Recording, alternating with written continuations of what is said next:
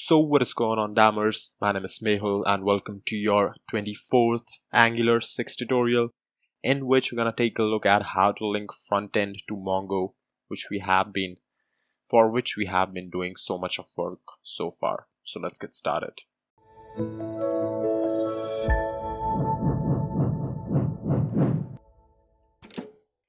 Alright, so we have seen that our API works with our HTTP client, that is PAW for Mac, and for Windows Postman you can use.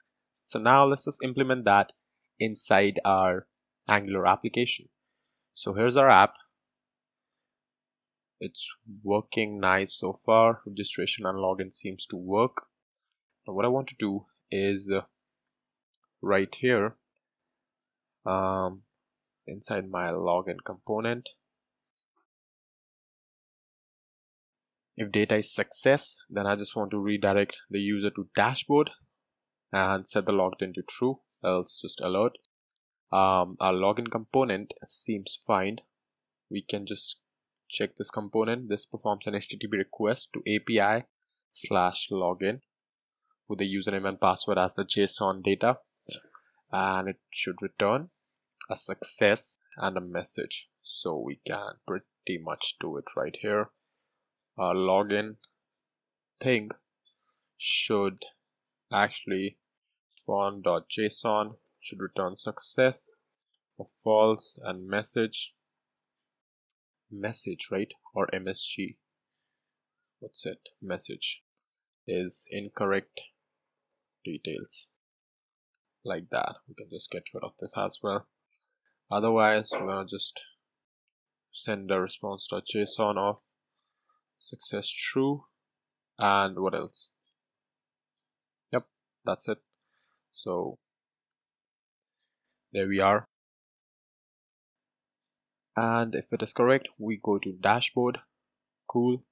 Otherwise we just get an alert. This is fine. For registration, what we have is we get username, password, confirm password. We check it ourselves. If errors.length is 0, this auth.register. We are registering username and password. We are subscribing. Again, we are saying success. So we are saying this.http.post API register username and password, which we get here with this request.body. We're creating a new user, and we are getting it back. Well, what we can do here is that we can just say constant existing user is user.findOne email. So I can just say if existing user exists, that means you cannot basically register with that email address. So I'm just gonna say response.json success is false, and message is email already in use, and we can just return as well here. Otherwise we're going to create a new user, and we're going to save that user, and we're going to say success is true, message welcome, something like this, right? And with that being done, what we have is that we are now creating the users, just a response, one or a message as string right here. So now we can just go to just a definition here and see that we are getting data. Again, if this is success, we just navigate to dashboard, fair enough, and we just console log the username and password which is entered by the user. Alright, makes sense, and this should work probably.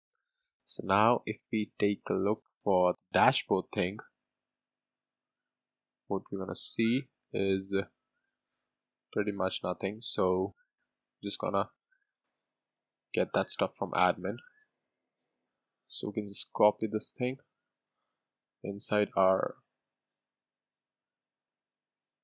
dashboard component, and with the admin file here as well, we can just paste that thing inside dashboard and change it to dashboard component like that. And what we have is this, right? So we can just actually just get rid of this at once for now, because we are not using sessions, so that would not work. So now if we take a look in the browser, what we should see is can't resolve admin component CSS, and that is because inside our dashboard we are using dashboard.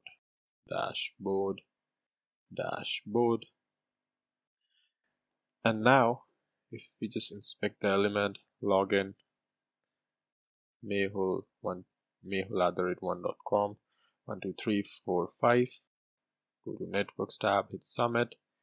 We get incorrect details. Okay, we are submitting password and username. This should be email, so let's just fix that real quick.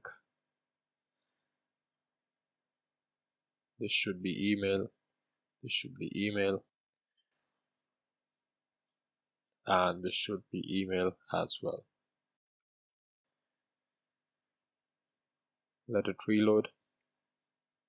Mehul@1.com, 1 2 3 4 5, clear, submit. We get successful login. Inside review we get success true. We get a loading screen. Fair enough. Alright, this works. Now I can just go to login again and actually to register, and now I can say something like some email@gmail.com, 1 2 3 1 2 3, clear, submit, registration. We get email already in use. Okay, this should existing user dot find one. Okay, let's just see what we are getting here. Existing user, email, and passwords. Hit save. Submit this again. We hit it, and inside our terminal, which is here, or where is it? What's up? So if I submit it now, we get, oh, this should be await user.find1. Right.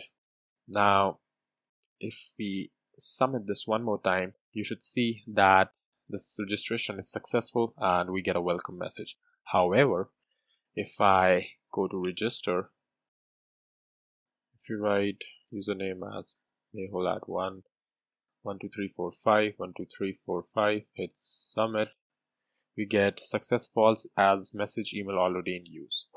But if I write something like this, we get success true and message welcome.